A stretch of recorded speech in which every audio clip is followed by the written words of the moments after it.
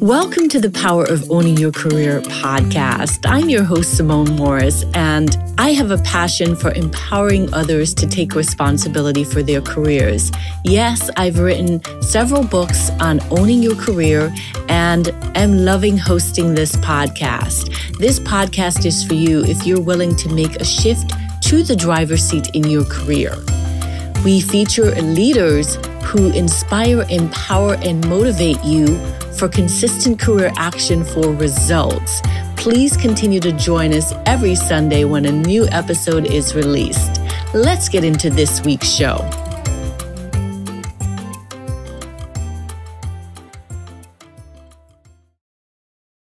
Welcome to this week's episode of the Power of Owning Your Career podcast. I'm so pleased to have with us today Lynn George, who calls herself a Chief Meaningful Officer. And I'm curious about that. I know you're curious about that as well, listeners. So without further ado, we want to welcome Lynn to the show. Hello, Lynn. How are you today? I am good, Simone. How are you? I am so happy to be here. Thank you so much for the invite. Absolutely. Absolutely. Well, tell our audience a little bit about this title and about what you're doing today.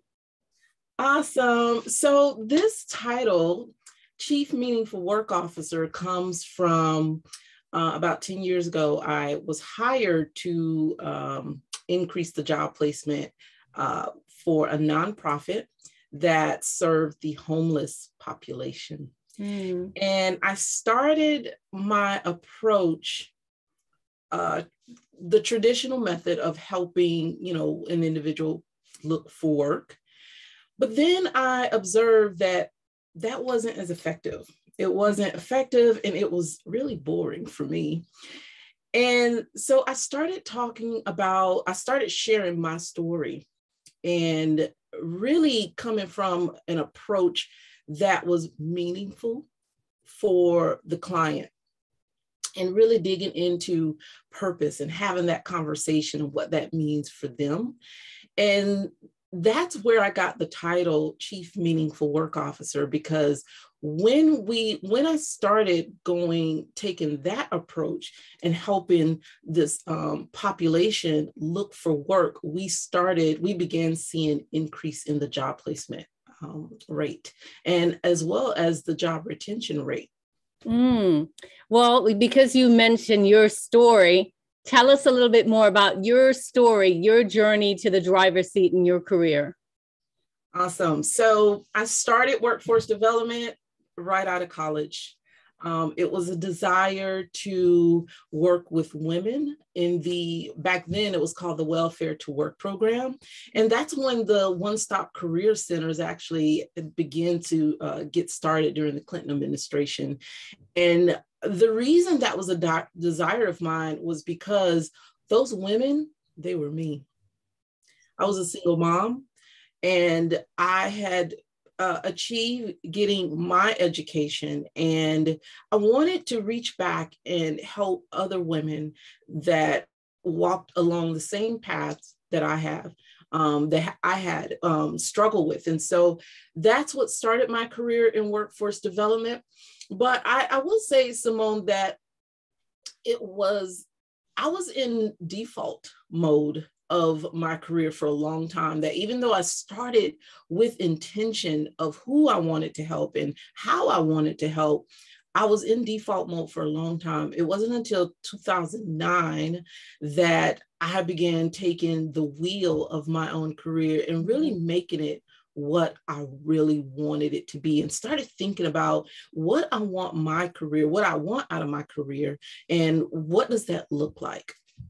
So what was the impetus? What touched your soul in 2009 to say, you know what, it's time for me to at least grab the wheel in my career? Yeah, that's a good question. And I think about that a lot. I get that question a lot. For me, it was a lot of soul searching. I am a very reflective person.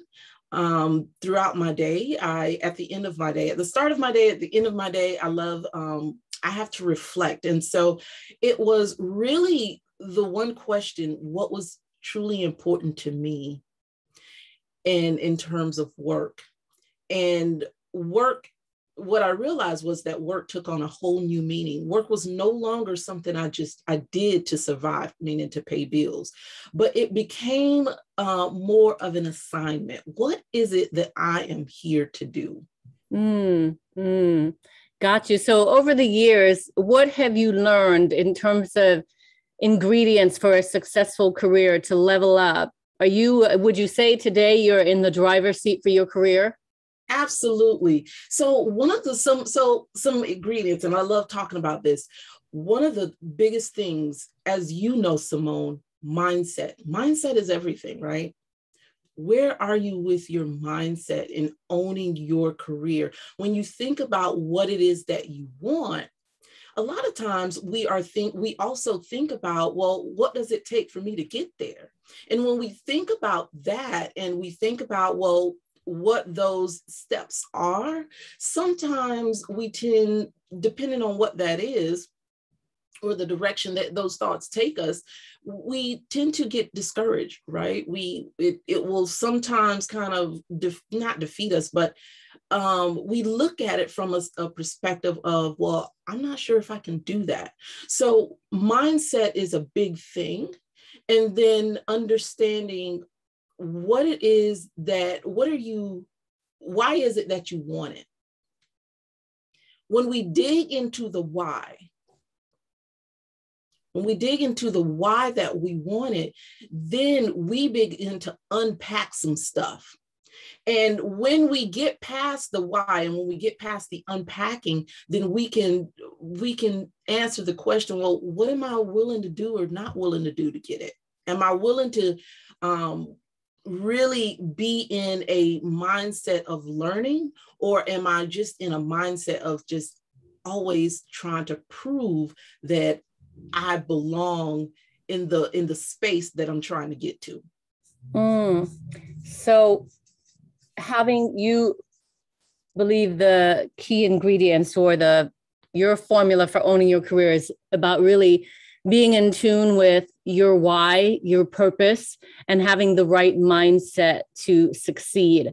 So what kind of mindset did you have before, and talk us through the process of really getting your mind right? Mm-hmm. The mindset that I had before was I was waiting for someone to tap me for a promotion. I thought, I had big dreams, right? I wanted to achieve more, but I was waiting to be recognized. And when I realized that, wait a minute, if I want my career to be what it is, then I need to take control of that. Then the next step is, well, what are the opportunities before me?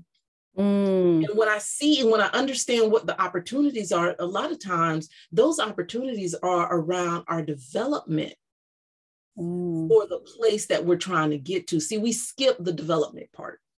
So one of the biggest things for me, even of more recent during this pandemic, is growth is about development. It's not necessarily being promoted into something, but it's about developing as a person and as a professional. You've got me thinking back to my time in corporate America, and I've got listeners, I have a flipboard, a flip chart that I often write thoughts down in my office. And I wrote down, you belong, stop waiting. And it reminds me of my time in corporate America, because I too was waiting to be recognized. So Lynn, when you say that, that's powerful. And I'm sure that that's resonating for a lot of listeners, where we need to pivot and stop waiting. And I love what you said about professional development, because oftentimes you feel you don't have time, or you're waiting for someone to tell you what is the professional development that you need to get to the next level. And so you really do need to figure out what you want, and then figure out what it takes to get there. Even if you don't know, you can start to interview people to get little nuggets, so that, you can build a plan of how to get from point A or passenger to driver's seat. Absolutely. You know, when I was hired for the nonprofit organization to work with the homeless, I remember being a little bit hesitant because, number one, I hadn't worked with that population. And then the job required me to really engage and interface with community leaders, business leaders, HR, a lot of HR people. And my thoughts were, oh boy, the introvert in me was like, yikes, what am I going to do? Right. And so it wasn't the organization that said, Lynn, here's a professional development opportunity to help you in this area. It was me asking the question, well, what is it that I truly want for myself?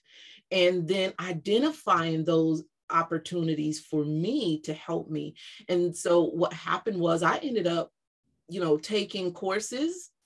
It's something as simple as going to Toastmasters, increasing your communication skills and helping you in that area. And it didn't just help me for my job, but it also helped me in other areas. It helped me build confidence to speak up more. I also end up landing a promotion as a result because I was able to speak up more. So a lot of times, waiting doesn't serve us. To be recognized, waiting for someone to recognize your brilliance. You can own your own brilliance. And there are so many tools out there to help you bring that brilliance up and out. And when that happens, then you begin to own your career. Right? That is landing so well. And let me say, I am a fellow Toastmaster. So and it is a game-changing move to take, to invest in your development by going to Toastmasters. So let us take a short commercial break, and we will come back and then unpack these resources that you talk about to, bring your brilliance to the forefront. So let's take a short break and come right back. Awesome.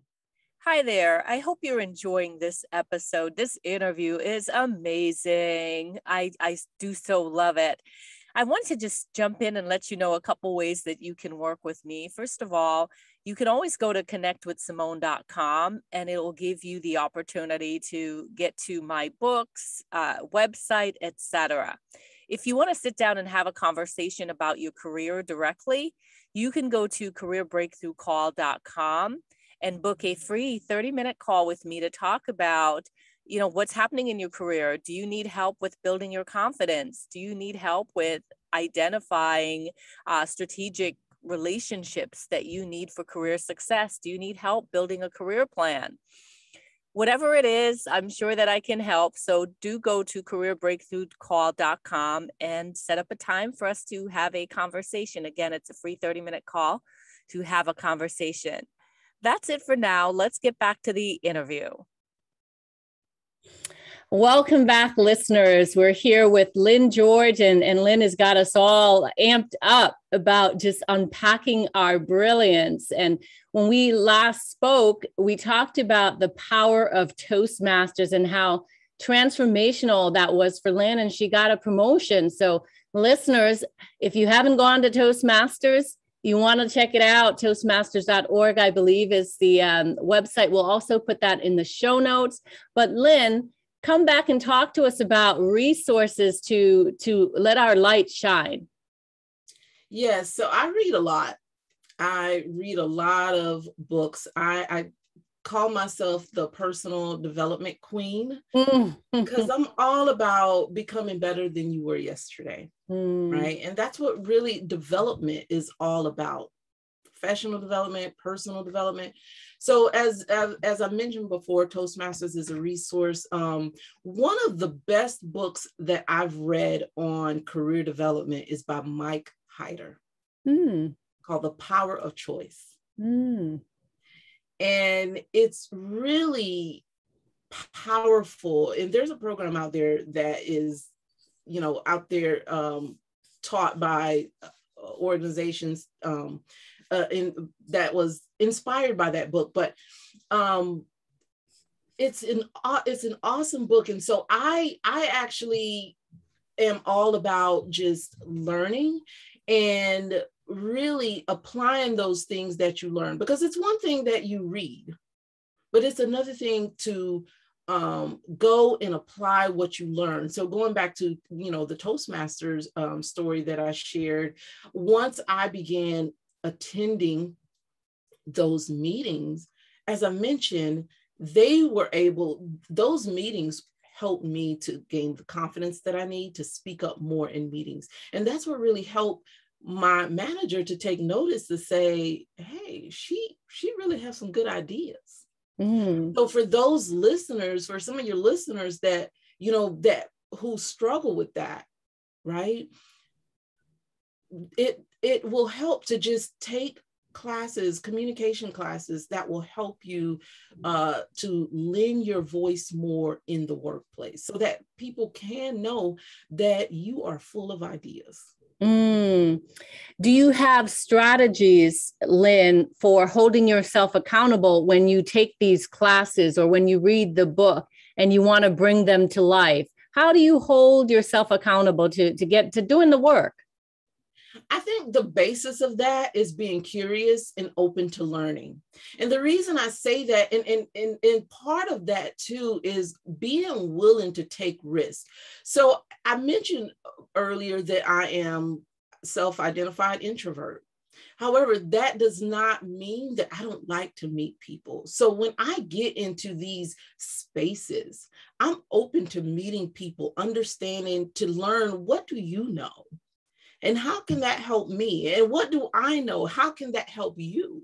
Right? So that goes both ways. And then being able to allowing yourself, well, for me, in my case, allowing myself to invite people in. And so I do a lot of connecting with folks to help me hold myself accountable. Like, for example, Toastmasters. I had an accountability partner there. I had a mentor, right? I think mentorship is huge.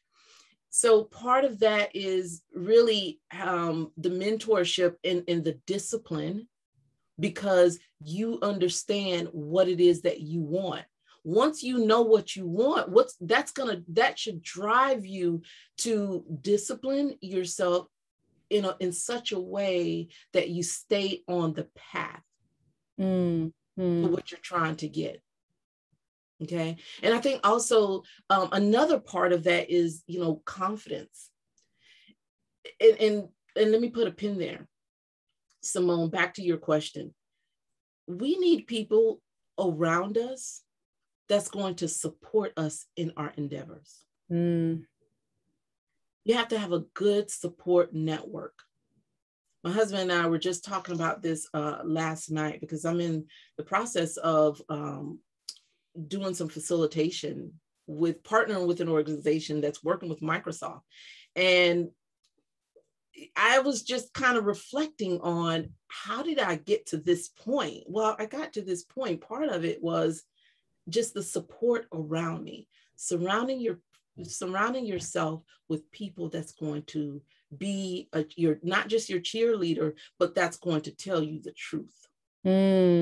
Love that. Love that. Have the right support squad. And if you have a negative person in your circle, I will say this, that you cannot get rid of, whether they're family or for some reason you can't, play the chess game and move them out in the near term.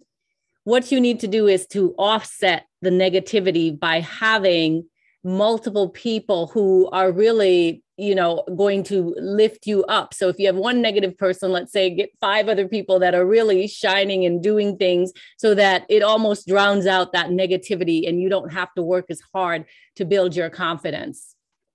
Absolutely. Absolutely.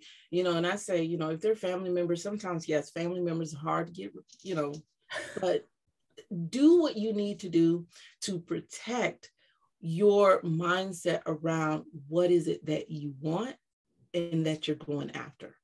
Absolutely. You mentioned risk before, and I want to ask you, how in your career have you increased your appetite to take risk? I'm going to go back to learning. I heard a workshop. I was watching a video on workshop facilitation, because that's part of that's getting ready to be a big part of what I do. And she made a statement that really stuck out to me. Learning is vulnerable. The reason learning is vulnerable because we have to admit that we are improving. And in the context of that is, if you want people to take risk, to make mistakes and learn, first you need to understand that learning is vulnerable. So when we are in a learning orientation versus a proving orientation, then we open ourselves up to taking more risk, or taking the risk that we need so that we can attain who we see ourselves as. So you're saying we need to lean into the improving orientation? Yes, lean into the improving orientation versus the proving. I'm proving that I have to be here. Because, society teaches us, like, faking it till you make it. Like, I gotta act like I belong here. No, it's okay that if you don't know, to put yourself in a space of people that do know. And sometimes it's not the time to ask questions. Sometimes you're there to learn. And so when we can embrace that, when we can lean more into that, we do ourselves a huge service for our professional development. And I believe too that is the path that we need to be on towards mastery of what we're trying to attain. Well said, Lynn. Well said. So if you had to title your career body of work, Lynn, what would the title of your career body of work be? Oh my goodness, Simone, that is a huge question. Take your time. Take your time. So I would have to say that it would have to be around purpose. I think for me, purpose is the basis of Chief Meaningful Work Officer. If you can remember when I, shared my story earlier on in the program, why I chose that title, it is because when I began to share my story of being a teen mom and how I came out of that and to where I am now with people that needed to understand that it doesn't matter where you start, it matters where you end. And so the body of my work is really centered around purpose. Why am I here? How have I been called to serve? It doesn't matter what has gone on in the past, but what have I been called here to do? And then do it. Reiterate for us, if you will, your purpose. My purpose is for me to create environment and spaces for women to be all that they can be, for them to understand that they are enough. The stories, your past, your present, and your future, it is enough for where you believe that you have been called or assigned to be. Anytime I hear you are enough, it gives me like the tingles. I just love that so much. I remember my purpose. I was talking to someone yesterday and saying, I remember back in corporate, they asked us to identify our purpose, a purpose statement. And I came up with, I am the Olympian that leads you to your gold. And I never forgot that because it's the essence of what I do today. So, you have the wheels turning in my head, Lynn. It's been such a joy to have you on the podcast. Any parting words for our audience? My parting words is this. It's to own your career starts with the core of who you are. Mm. It's all around identity. Who are you? And then I think it was Dolly Parton's quote that says, decide who you want to be and be it. What a wonderful way for us to end. Please tell our listeners how they can stay connected with you, Lynn. You can stay connected with me on LinkedIn, Lynn George, LYNNGEORGE. And you will see that when my name pops up, I think I'm probably one of the first ones, a Chief Meaningful Work Officer, and also my website, lynngeorgeconsulting.com. Awesome, Lynn. Well, it has been a pleasure to have you on the Power of Owning Your Career podcast. Thank you so very much. Thank you for inviting me. I sincerely hope that you enjoyed this week's empowering career story on the podcast. If you did, I'm going to ask you to do me a favor. Wherever you listen to the podcast, be sure that you are subscribing and that you rate and review the podcast. It's so important as we continue to spread the word of career empowerment.